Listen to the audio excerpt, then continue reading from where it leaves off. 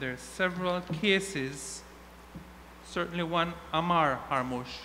You familiar with that name? Yes, Okay. with several Ahmads, as we mentioned. No, this is so I don't know which one. Ammar, A-M-M-A-R, Ammar. Yeah.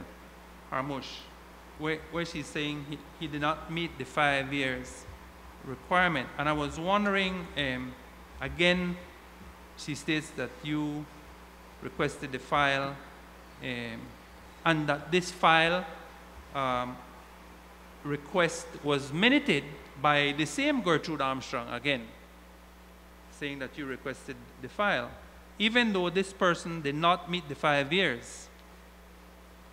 So there's a series of cases like this, Minister, where we see the same people, the same players, the same last names, Heredia, Armstrong, Harmouch. Heredia, Armstrong, Harmouch.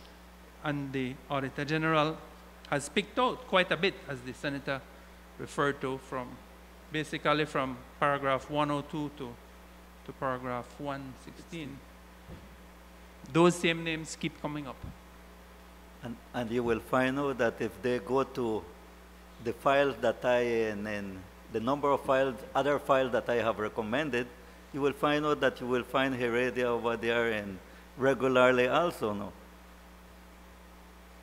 But I don't see anything wrong that because I am singled out with this particular person that it was just something common between myself and the Harmouch and Ms. Armstrong. Minister, when you made interventions on behalf of your constituents, how did the people in the department know that this was for Minister Heredia? Tell me about that. Well, because as I said, I have copies of the receipts. Yes. I have copies of the receipt of people that. No, I'm talking about when you took it into the department.